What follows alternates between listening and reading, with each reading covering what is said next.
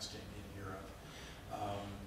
They were asked to come up with rules that protect all incumbents. Not to find minimally restrictive rules that protect all incumbents. It's a critical difference in wording.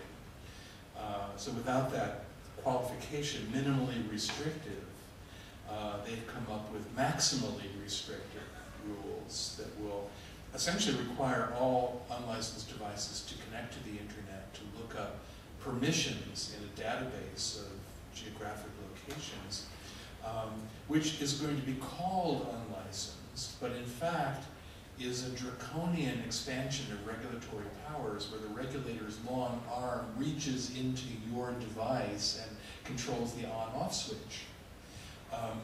Now, this development of geodatabase lookup potentially has a lot of implications for unlicensed wireless. It may mean in the future that rural Wi-Fi doesn't have to have the same power limits as urban Wi-Fi. The devices know where they are, and they can consult a permissions database. It might be that in rural areas, you'll be able to operate at higher power. So that could be a very good thing. But anyway, I just wanted to mention that the European rules for white spaces are going to come out in September. I had been hopeful, in fact it was the Open Spectrum Alliance strategy, that we would let the report come out, be visibly a disaster, so the Commission would say, no, this is ridiculous. We're not getting any benefit from the digital dividend. Do it again, you know. But just in the last 2 weeks, I was able to talk to the head of the Radio Spectrum Policy Group in Brussels, and I understand the politics of this a little better now. It's not going to happen. The report will come out. It will be a disaster. It will be stuck with the rules, largely because Google and Microsoft have said to the Commission, we really don't care what rules you adopt, just adopt them quick. And so they will. And the rules will require unlicensed users to use a database, probably maybe run like a DNS, or maybe with Google, people will get the control of the databases here.